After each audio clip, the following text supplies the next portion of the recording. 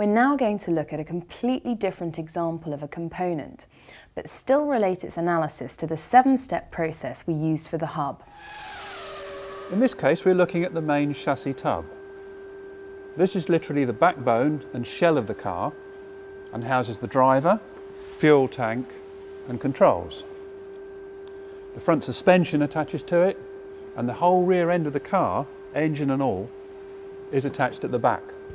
Incidentally, the words chassis, tub and indeed chassis tub refer to the same part. The tub is made of a carbon fibre composite, sandwiching an aluminium honeycomb core, and is immensely strong, protecting the driver in the event of quite major accidents and impacts. Another crucial difference from the hub is that the tub is subject to a range of mandatory safety regulations and tests which apply to all teams' cars. Thus, apart from carrying the working loads, there are some additional worst cases in the form of practical tests. Such tests are vital in assessing performance and harnessing data on the properties of the material used. One reason being that the material properties are not quite as easy to determine as are the hub's steel properties.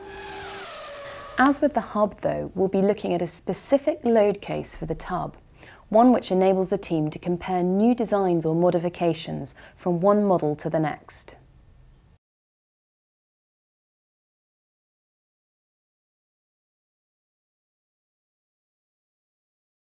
Once again, before we can consider building a model of the tub, we need to understand what it is. What does it do and how does it interact with other components on the car? We'll begin with Lewis describing the component. This is the chassis, which is of carbon fibre composite construction. And this does many jobs. If we go through them in turn, one is to try and receive all the suspension loads from the wheels and carry them into the tub or the chassis and then out into the rest of the car. So the suspension members here you see mounted, they carry all the forces from the wheel into this part. The second of which is to receive loads from impact structures on the front and side of the car, and the third is for rollover incident where there's two main areas of the car to try and resist those loads. There are many regulations we need to try and sort of satisfy basically, which come in via both impact tests on the front and the side of the car, which is the nose box, which isn't shown here, but the forces obviously are reacted by this component, and the side of the car also adjacent to the driver to give him some protection in a side impact. And the seatbelt mountings are obviously in here, and also there are roll hoops, which again for the regulations we need to satisfy two load tests, one of which is at the front of the cockpit here. You can only see this fin here, but there are actually a considerable reinforcement under here to take the forces. Another one up here which protects his head from in a rollover incident, which protects the driver in the event of rolling over.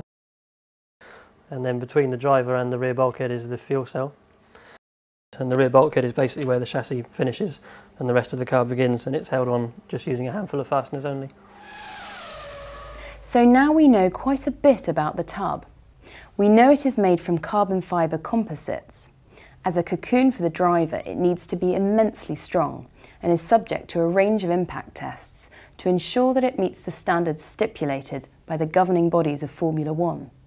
We also know that all the car's major components, such as the engine, are mounted directly onto the tub, and that the suspension members carry the forces generated by the wheels into the tub and out into the rest of the car.